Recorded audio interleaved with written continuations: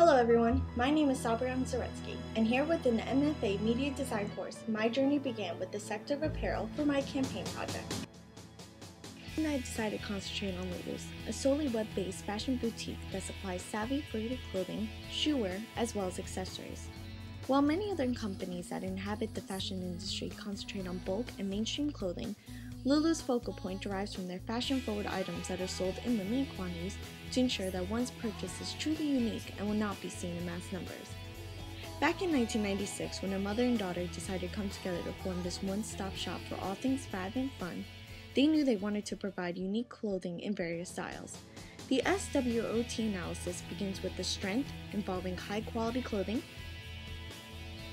weaknesses relating to their solely web-based needs, opportunities concentrating on social media desires, and threats relating to the blossoming clothing stores.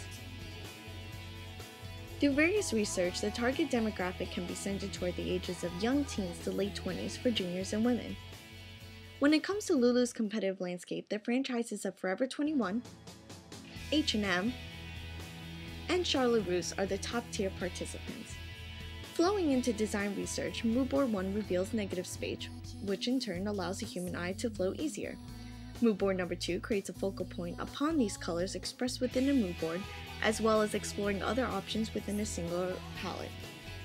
Mood Board number 3 represents a more out-of-the-box, deciding to concentrate on a single visual image, model, texture, or natural view. Shown here are the sketches and drafts that allowed me to develop a final layout. It was then as I arrived towards the final design for Lulu's that I was able to simplify and grasp onto the essence of Lulu's.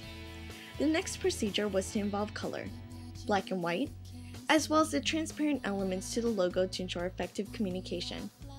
The style guide for Lulu's can be expressed through various forms.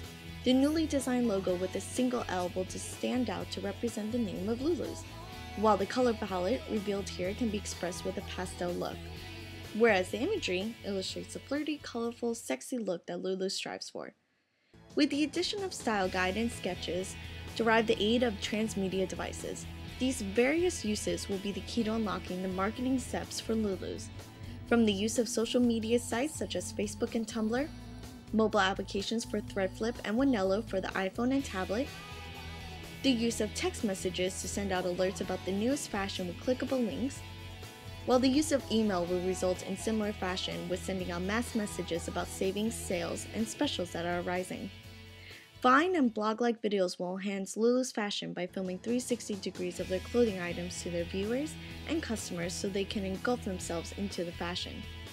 The last transmedia device is the production of promotional items.